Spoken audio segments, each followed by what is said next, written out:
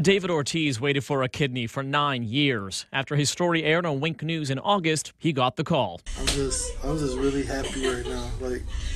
Been waiting for this for a long time. Fast forward to today, and he's making a great recovery. I'm a firm believer, and that God looked out for me. He was definitely somebody watching over me. But he says he doesn't understand why donated kidneys get wasted when so many people like him need one. I think it's ridiculous. I mean, there's so many people out here on dialysis. I mean, you've seen the numbers. The journal JAMA Internal Medicine recently published a study.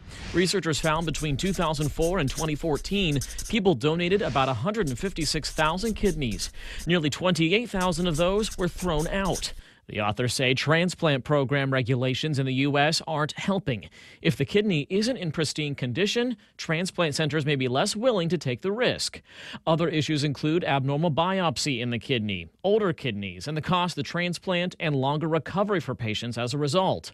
One reason President Trump is working to make transplants easier in the U.S. with this radical idea. We're going to prioritize a truly transformative goal, the development of an artificial kidney. Until that happens, Ortiz plans to advocate for patients. We're just really, really excited about this new journey that I'm on now.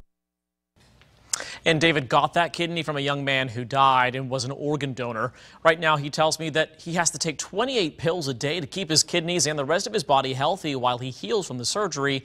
He hopes to be back to work for full time in 3 to 6 months. And he thanks everybody for their support. Lois? That's amazing. All right. Thank you very much, Chan.